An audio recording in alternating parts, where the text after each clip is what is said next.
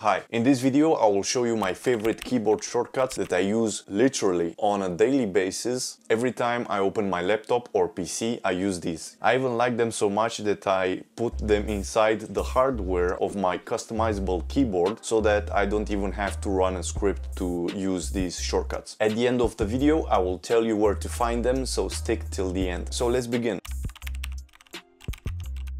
First of all, my approach was to basically disable the caps lock key on the keyboard and literally use it as a function key. So in this basic version of the script, I use caps lock and WASD to mimic the arrow keys on my keyboard. Why I'm doing this? Because on the keyboard, if I have my left hand on the keyboard and my right hand on my mouse, to go left or right or to use the arrow keys, I have to lift my hand from the mouse and then go on the arrow keys, which is not that ergonomic. So I want to control the arrow keys like in a game with my left hand, like go forward, backward, and so on. And also when you're typing on the keyboard, if I want to go back one character or another, I have to go with my right hand on the arrow keys and then use the arrow keys to go back and forth. Then in that situation I can use my left hand to go with the caps lock WASD keys to go back and forth in my documents or in whatever field I'm typing in. Basically, this enables me to move my typing cursor around without lifting my hand off my mouse. Okay, now let's step it up a notch and find more key bindings that we can use on a daily basis.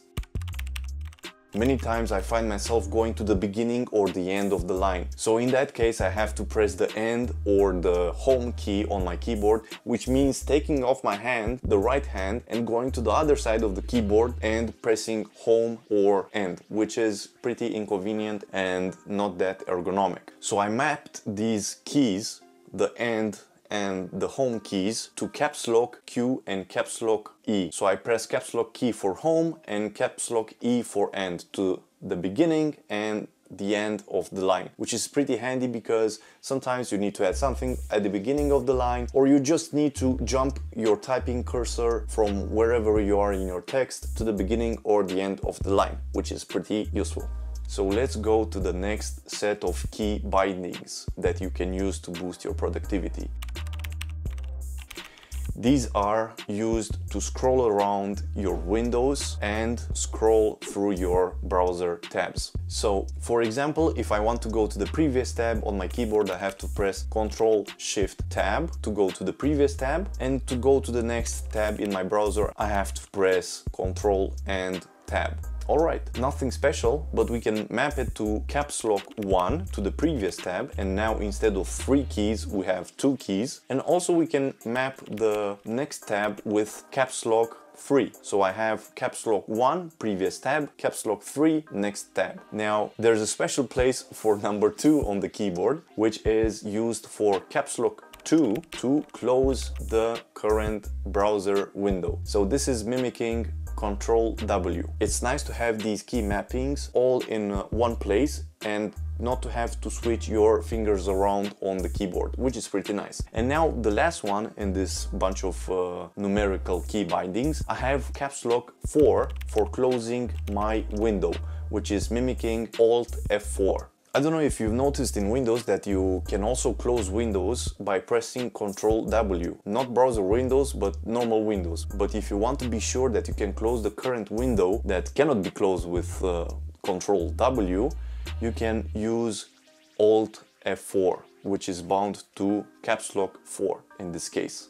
Yeah. Now, the last bunch of useful keyboard shortcuts that I want to share with you are the backspace, delete, and return keyboard shortcuts. So I mapped mine to caps lock R for backspace, caps lock T for delete, and caps lock X for return. So you might be wondering, why is this even useful? Why would you even want an extra delete and backspace keys on your keyboard and another return enter key? Well, try this. If you are in a form on a website and if you typed something and then you want to press enter, for me it was closer to my hand to press caps lock and X to submit my form instead of moving my hand a little bit or throwing my my pinky finger away to press on return, and I found that more comfortable. I think you should try it out. And also the caps lock R is to press backspace. So from here I have to move my hand a little bit to press on backspace, and it's not that nice. Also, the delete key is placed somewhere over there, and I have to move my hand to press the delete key, which I use from time to time. So these come in handy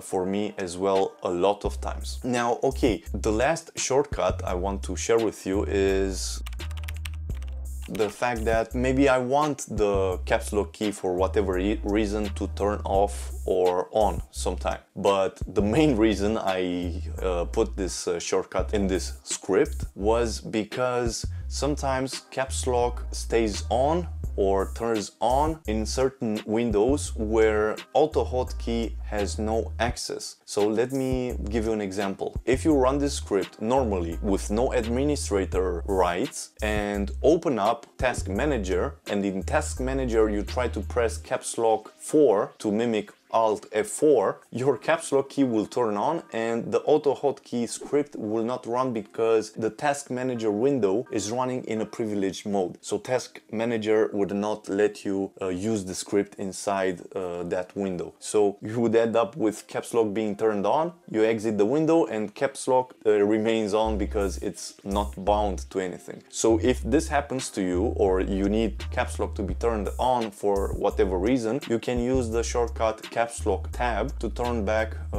caps lock on or off, to switch and toggle between the states of the caps lock key. And that's about it for my favorite shortcuts. You will find the complete script uncompiled in .ahk format so that you can edit it on my Medianopol website. I linked the website down below in the description so that you can go directly to the website and check out the script. I also included a compiled .exe version for you to use the script directly, even if you don't have the AutoHotKey software installed on your computer. Also, as a bonus tip for you, I would recommend to get a keyboard that is QMK compatible, and then you can go to this website usevia.app, also linked below in the description, and make these shortcuts as bindings in your keyboard's hardware. This means that basically if I take out the keyboard out of my computer and plug it in another computer, I still have those shortcuts on the other computer as well, which is very nice because I do not have to install any software, put any